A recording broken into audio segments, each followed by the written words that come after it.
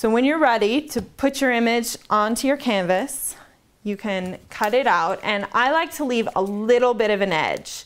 So I'm cutting around this, and I'm leaving a little bit of an edge here so that I end up with a tiny little lip all the way around the edge of my piece, and then kind of experiment with where on the canvas looks good. You might try turning it the other way, so then, like I said earlier, the texture that you've added becomes like the line work in your piece. So maybe one of these could turn into the horizon line or the edge of the pond that this lotus flower is in. Or you can turn it this way and it kind of speaks to the symbology of the lotus, which is that they are planted down in the mud and then rise up through all these muddy layers and turn into this beautiful blossom. So maybe that upward motion is more what you want to go for. So to put this on, again, I'm going back to my acrylic mediums, and I'm going to mix them.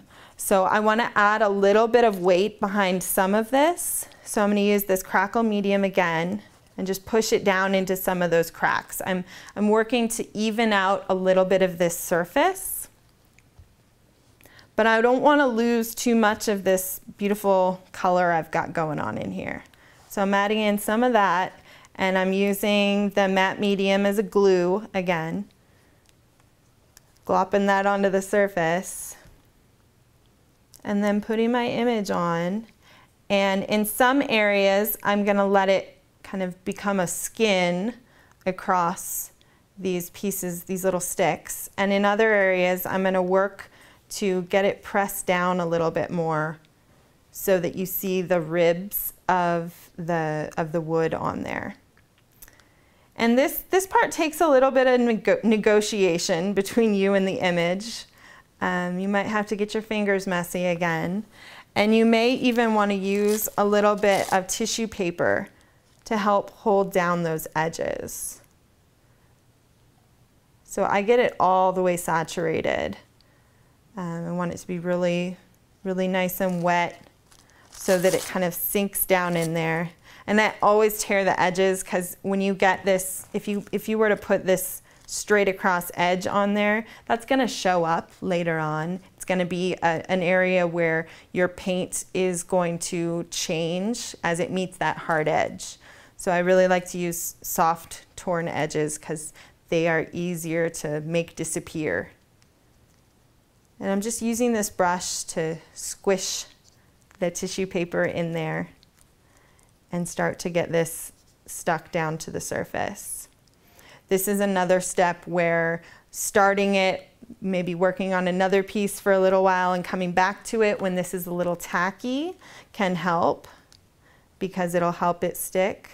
You can also use the matte medium just really thick to help it stick on there. And not worrying too much at this point whether there's a gap, because at this part of the process, you're going to keep going back over this with matte medium. And at this stage, you might also want to play with going back and forth with different layers of a matte medium and a gloss medium, or using some different types of acrylic mediums. This one has the mica flakes in it. And you can use this to kind of brush towards the image but not onto it, to fill in some of where that image meets the rest of the painting, the rest of the art surface.